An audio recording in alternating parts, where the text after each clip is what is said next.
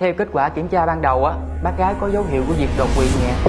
Dạ, vậy tình trạng của má tôi bây giờ sao hả bác sĩ? Cũng may á là bác đến bệnh viện kịp thời á, nên bây giờ tình hình á, sức khỏe đã ổn. Để tránh những biến chứng và nguy cơ đột quỵ lần hai á, người nhà cần đưa bác gái vào nhập viện để theo dõi. Bởi vì cái thời gian vàng trong cái việc cấp cứu bệnh nhân đột quỵ là từ 3 đến 5 giờ sau khi phát hiện ra các dấu hiệu của việc đột quỵ và được cấp cứu bằng thuốc tiêu huyết khối đường tĩnh mạch. Dạ, cảm ơn bác sĩ. Anh, bây giờ anh ra làm thủ tục nhập viện rồi đóng viện phí cho má luôn đi anh.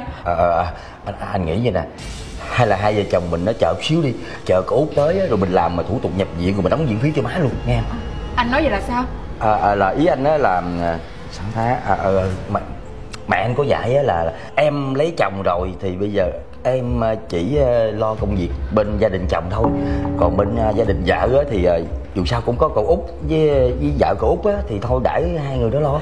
Không lẽ ý của anh á là em cứ để y má nằm ở đó hả? Không phải, ý anh không phải vậy. Ý là má anh nói cũng đâu gì sai đâu, vợ chồng mình dù sao cũng là... Tại sao anh có thể mù quáng nghe lời má anh như vậy? Được rồi, nếu anh nói như vậy á thì từ bây giờ má em để em tự lo. Thưa bác sĩ, bây giờ cho tôi làm thủ tục nhập viện cho má của tôi. Em bình tĩnh nghe nói, ý anh không phải vậy đâu em. Anh không cần nói nhiều, anh cứ để tự tôi lo. Em